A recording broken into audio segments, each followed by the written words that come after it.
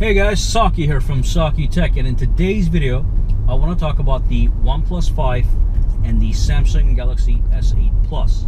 So when the OnePlus 5 was first released, it was touted as some kind of flagship killer, and it wasn't. Now, it's not a bad phone. For the money you pay for it back then and even now, you're getting a really good solid phone in return. It's got a high-end processor, and normally it's got the best processor on the market. It always has a lot of RAM, and it's got a decent camera. Not the greatest camera, but a decent camera. But the Samsung Galaxy S8 absolutely kills the OnePlus 5. First and foremost, it's got a better design. When you look at a Samsung Galaxy S8, it's got these nice, beautiful curved edges on each side. It's got a large and tall display that dominates the front of the screen, and it's just an all-around sleek phone. OnePlus 5 is pretty, but it simply is not as pretty as the Samsung Galaxy S8 Plus. On top of that, the S8 Plus has a display which is much sharper. It's a Quad HD Plus resolution display, so it has it's got many more pixels than the OnePlus 5's 1080p display. So the display is better, the design is better, even the camera is better. Although it is not better by a long shot, it is better marginally. Okay, so they're both good cameras, but the S8 Plus or the S8, they simply have slightly better cameras. And of course, the Samsung Galaxy S8 has more technological features in it. It's got the iris scanner, the facial recognition, even though the facial recognition tool is not that useful and you can fool it with a picture of yourself. So you can actually unlock the Samsung Galaxy S8 by taking a photo of your picture and just showing it to the facial recognition tool.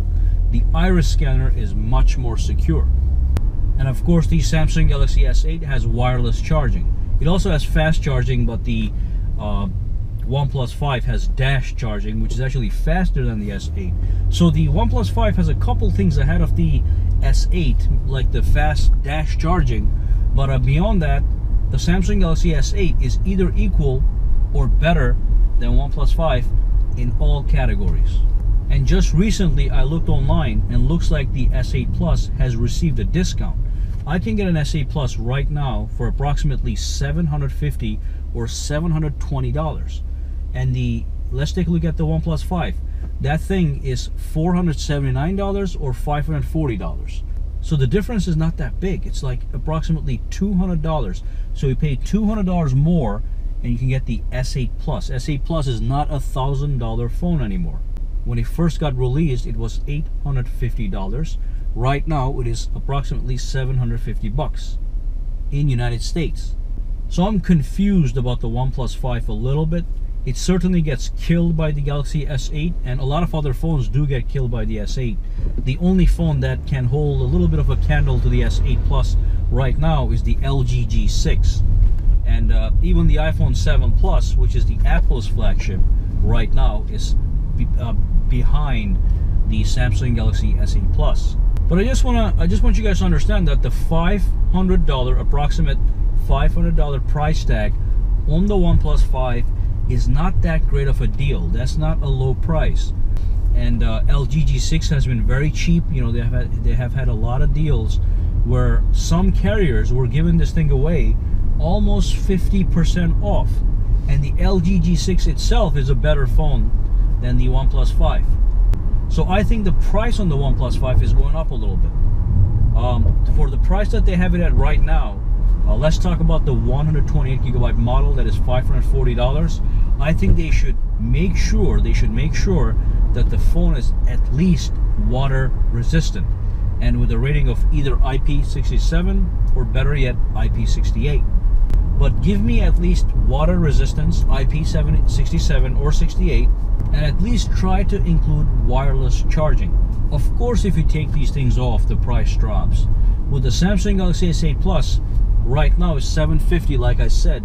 If you were to take away the wireless charging, the iris scanner, the facial recognition, and a couple other things I mentioned, the price will drop all the way down to $500 as far as production goes.